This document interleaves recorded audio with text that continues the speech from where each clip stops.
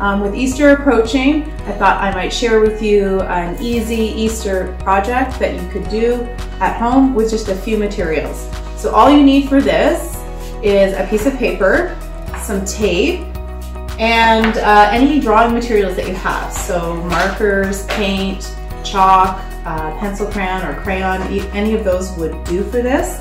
If you don't have tape, I can tell you at the end of the video something that you can do instead. So you can still do this activity even if you don't have tape.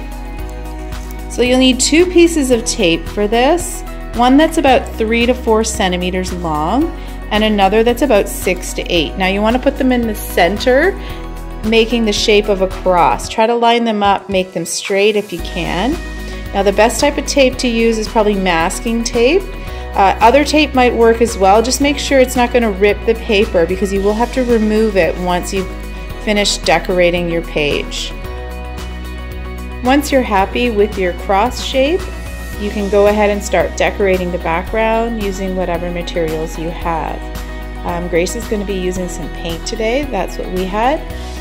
You could do any kind of background you want. You could do rainbow, you could draw a design. Just make sure that you cover the entire page and that you go right over the tape, making sure that it's nice and stuck down and the paint's not going underneath the tape. We want the tape to stay down until we're finished and your painting is dry.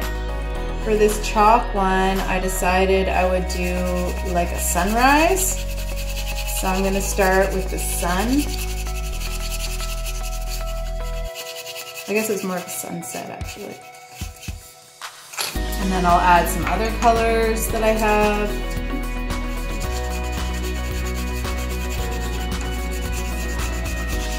Make sure you get right to all the edges. Okay? Then we get to do the best part. We get to do the reveal. So you have to be really careful not to rip your paper and you peel off the tape. That's why it's important to use tape that you know you can peel off easily.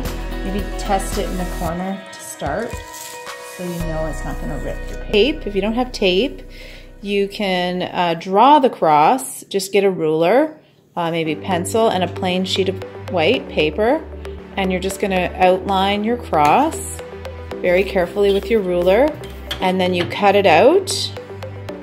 And you can just make sure when you're doing your background that you just cover the entire sheet, and then you can just cut this cross out and tape it right over top or glue it over top of your background, and it will have basically a similar effect.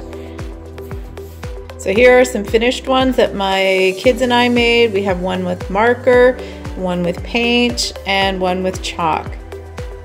You can write your own message at the bottom. You could write, Jesus is alive, He is risen, Jesus loves me, whatever you think is appropriate for your celebration.